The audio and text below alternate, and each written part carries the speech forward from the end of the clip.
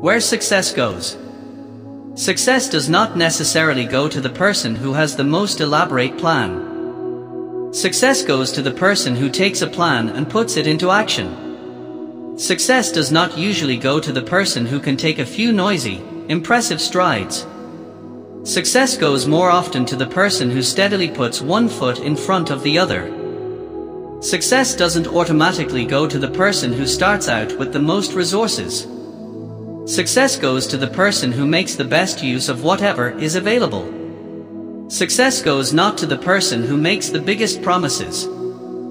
Success goes to the person who reliably follows through on promises. Today is your opportunity to put your plans into action. Today is filled with moments in which you can put one foot in front of the other and move steadily forward. Today you have the chance to follow through on the things you have promised, and to make the most of the good things that are available to you. Use today wisely, and success is yours. Success comes from commitment. 100% commitment. Yoder said it best, there is no try. There is do or do not, but there is no try. Committed people don't try, they do. When they fail, they take stock of the causes of the failure, learn what they can, make a new, better plan and try again. I've often heard that relationships are a 50-50 deal. If you do your part and the other person does their part, then it should all work out.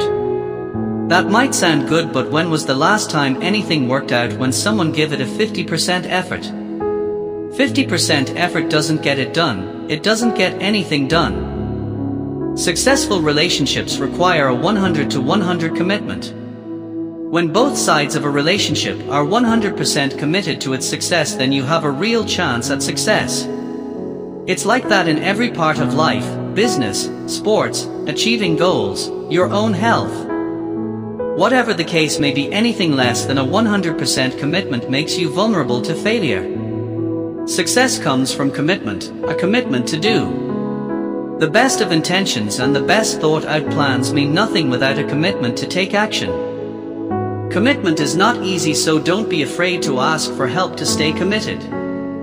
Find someone who cares enough about you to hold you accountable for those things you've committed to do, or not to do. Ask them to help you stay on course. This is where a coach or mentor can really help. Share your commitments broadly, let lots of people know about your commitments. Yes, that adds pressure, but the pressure of accountability is one of the keys to success in any area of your life. One of my favorite analogies for commitment is the breakfast analogy.